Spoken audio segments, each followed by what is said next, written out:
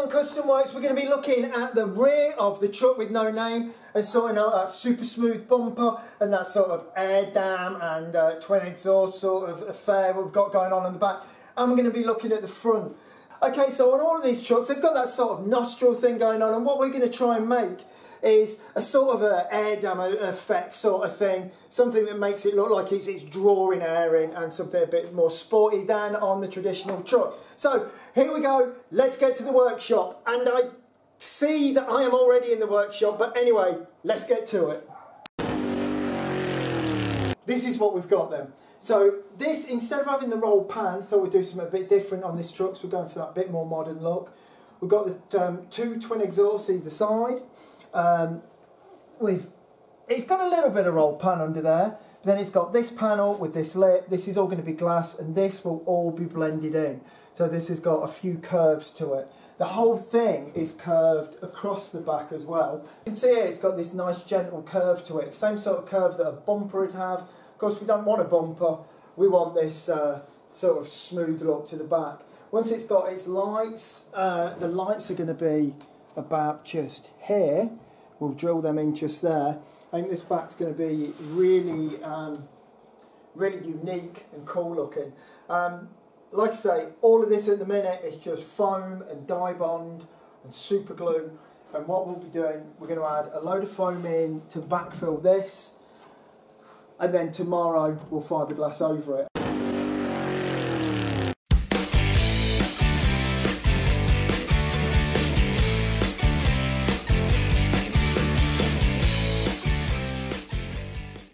Remember, expanding foam has got this property that you might not have guessed, but it actually expands. So always fill things a little bit too low and it'll expand nicely inside and yeah, make it super strong. Okay then, so I did a load of stuff last night on the back of this pickup, and to be honest, I came in this morning and thought, this looks a bit rubbish, so I've redone it. What I'm doing is I'm going to make a bumper that sticks out so it don't look so flat on the back, and then I'm going to put a very slight curve on that bumper. So let's have a look at what I've done already.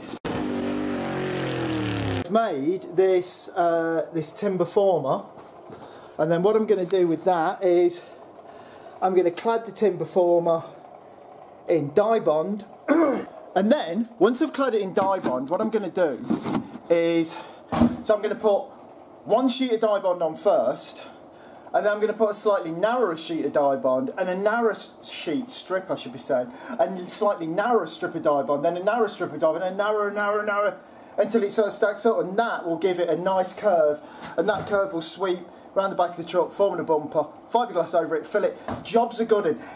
It's going to be that easy. Here we go.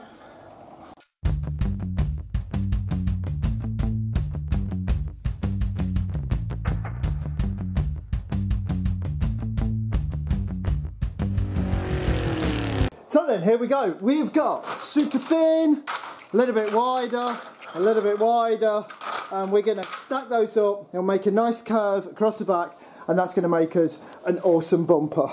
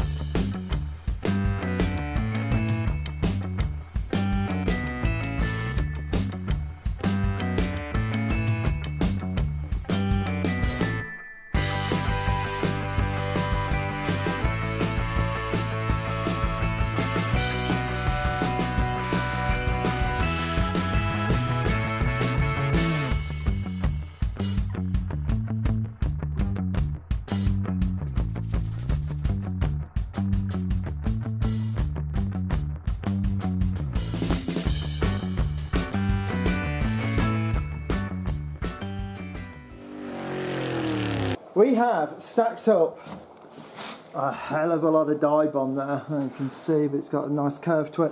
So now what I'm going to do, I'm going to cover the top, And then I'm going to grind all this into a nice shape. And yeah, that's looking pretty mean. That's looking pretty mean for the back of an old farm truck.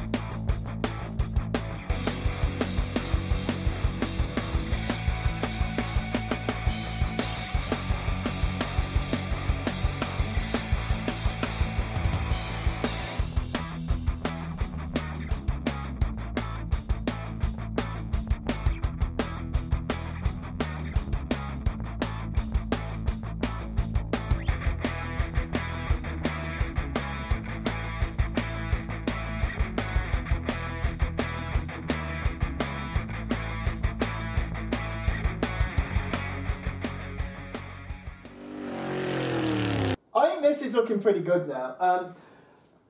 This piece of chrome trim I've stuck on, I'm going to glass over that. It just gives a nice sort of peak to the bumper. There's a little bit more work to do here, a little bit of sanding, and obviously over here. This is pretty rough. But once I've done this, what I'm going to do is I'm going to fiberglass over this whole thing. So I'm fiberglassing from here all the way down onto here, this little lip that sort of frames the exhausts, and just here, which is, it's not very strong, so I'll really build it up in there, and on the other side. And then this can just be filled with the rest of the car. First off though, what I'm going to do, I'm going to drop this exhaust off, because already I've got Bondo all over these nice chrome exhaust tips. So I'll take those off, and then cover it in some very neat and tidy fiberglassing, and then some filler, and then we're ready for primer.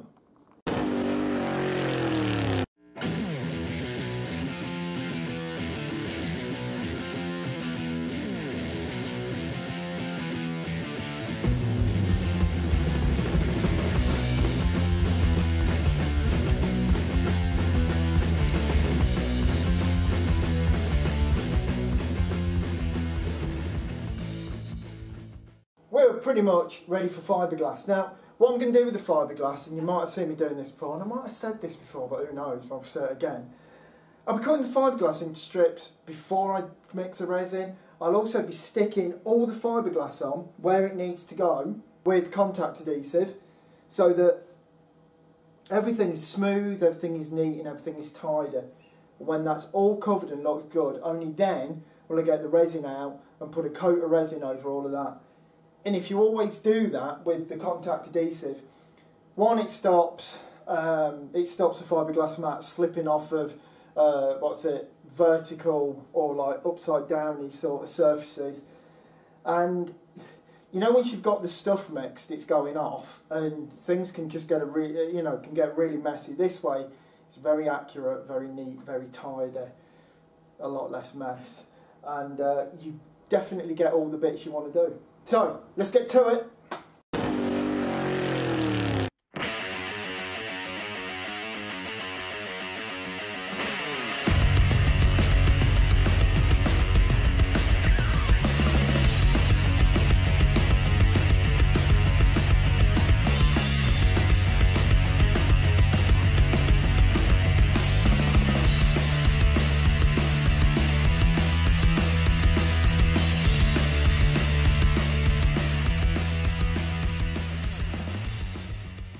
Right then, so back lights. On the other truck, on the WTF1, we had the lights here, but because we put this bumper on, we can't have those anymore. So what I've done, I've got these like LED, I think they're meant for trucks or trailers, something like that. And I'm going to mount them there, just below the bumper.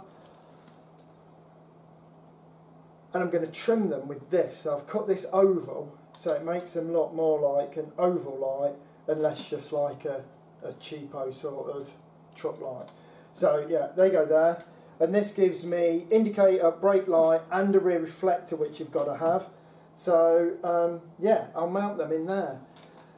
Hopefully these are high enough up I've looked at all the regulations. I can't find a minimum, and there's a minimum height, but I can't find a minimum low. So hopefully they'll be okay. If not, I'm sure I'll come up with something at MOT time. But yeah, so let's mount those in there, and I'm sure they are going to look awesome.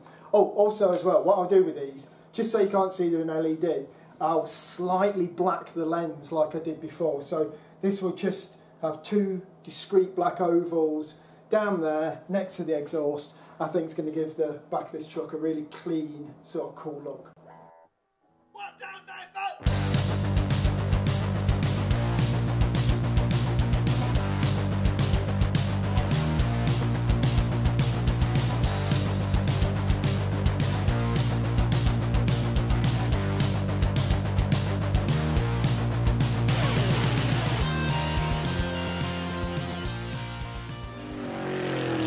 Alright, so that took probably a little bit more messing around than I thought. That was really hard to do. Just to get the hole dead right, but you know, always persevere, it'll always look good. And now we've got this little trim, and that will fit around there. And that is not looking too bad. I'll screw this on with some nice sort of screws that make it look good. And yeah, I think that'll do. This bumper that we're building on the back, I've got to admit, maybe I should have filmed more of this, but you'll sort of get the gist. Anyway, so we put the fibreglass on, and I put it on dry, and then we've covered it in the resin, and then filled it. This has actually had a coat of resin over the top of the filler, and I've done that because I used a strip of this like plastic trim there, just to give a nice radius to that, and some of it's a bit sort of woolly, so I've just gone over it with some resin. I'll flat that down. Once this is flatted and blocked off, this will be ready for the primer stage. What the primer will do, it will, you know, bring enough primer on it that I can then flat that, and this will be super straight. But there it is, really nice and solid, and we've got the aperture for the twin exhaust underneath there. That's all ready to go as well. And I think it's given the back of the truck like a nice sort of smooth, semi-modern look, and the semi-modern look is what we're trying to get with this truck. And yeah, I think it's going to look pretty cool. And with the lights mounted low down as well, you know, gives it's just truck. So, on the front of this truck, I'm going to do the nostrils thing again. I've got the mould for that, but you know, let's make things look switch things up a bit. Because this has got more like a modern, sort of race-inspired look to it, very subtly, of course. I want to do a nostril on the front of this, but just a single one, a bit more like the 1951 Ford F100 sort of thing. So, as always, it's some Fomex, and it's probably going to involve fibreglass at some point.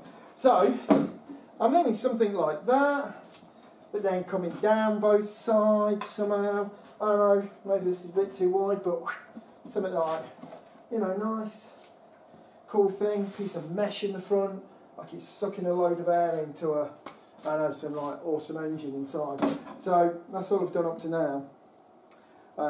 So, let's make some more bits.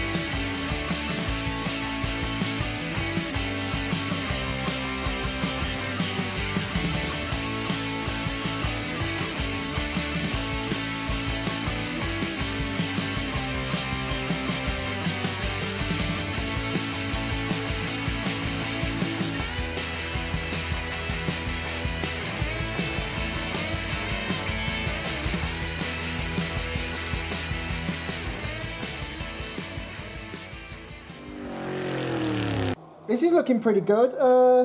One side's a little bit wider than the other. We'll sort that out with a filler. It's all made now. But as I always say, if you're watching this for the first time, you cannot just make some out of like dye bond and expect this will just blow off on the motorway.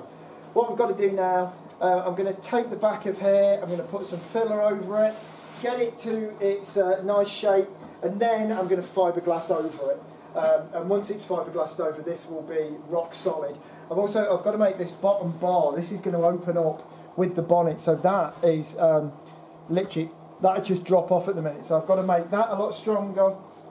And also, while I'm doing it, I'm going to close this gap. If you look, there's a lot of dust and crap on here, but if you look, like this will not do. This is no good. You've got to have, even if you've got like massive panel gaps, they've got to at least be parallel. So what I'm going to do, I'm going to fibreglass around it, just like I did on the WTF one. If you want to see that in detail, go back through the videos, WTF one, bonnet episode, probably that's the one, I don't know. It'll be in there, and I go into that in full detail. Why I'm filling this, it's like, why am I filling it before I fibreglass it? And the reason I'm filling it first is there's some pretty big gaps in this. I don't want the fibreglass to fall through, and also I want the fibreglass to be the shape when it's done. And by having the right shape to put the fibreglass over, it'll just go over it nicer. If you've got a dip, then the dip might dip down, and then the the mat pops up into a lump as it dips down around it. If you've got the exact shape you actually do want, it's always a lot easier to fibreglass over it, so you can just get it really tight, tidy and nice.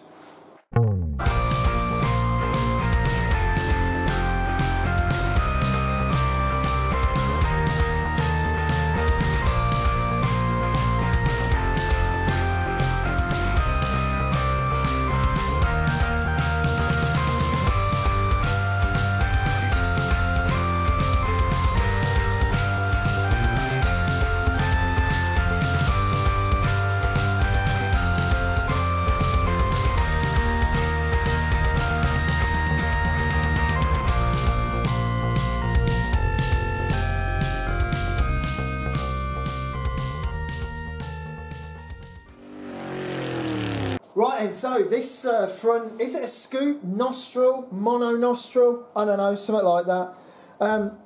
It's on, I've glassed it, and then I've gone over with quite a bit of filler. And this also has got, a coat of resin over it. And the resin's there just because there's just a few woolly bits, and I want to be able to just flat this down and get it, nicely to shape, and the resin does help a bit with that sometimes.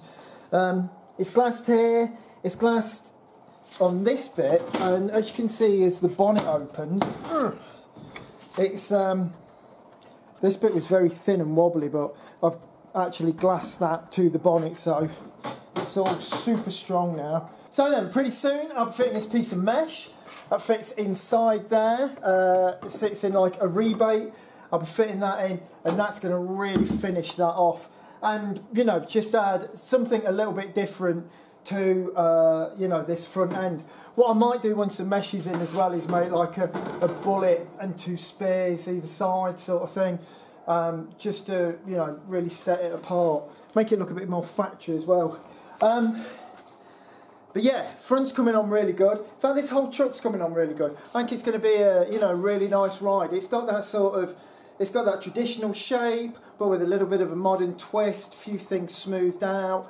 I think it's going to be pretty good. But so stay here just to see it all finished, all done, and we'll be taking this on a super cool test drive. Okay then, so that's it for this week. We've been working on this, the truck with no name. If you've got any name suggestions, put them in the comments below. Also, give us a big thumbs up. Press that bell icon, and also don't forget to click subscribe. Until next time, thank you very much and good night.